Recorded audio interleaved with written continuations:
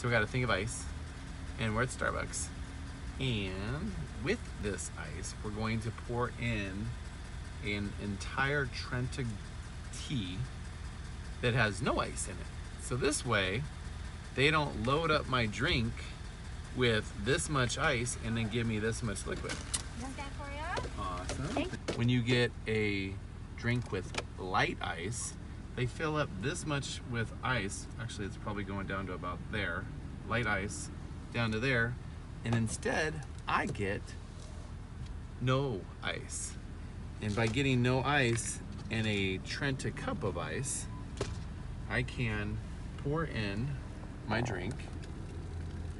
And yes, I am a barista, by the way. My own barista. Look at that.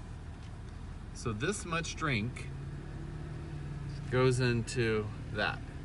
So now I've got maybe 3 servings out of this 1 cup.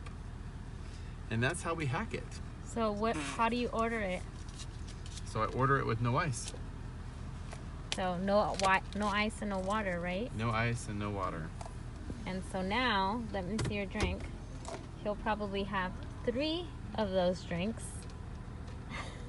In comparison to just having 1. Yep, and that's how we save money on Starbucks. If we go to Starbucks. We're not going to be going to Starbucks too much often after this. Yeah.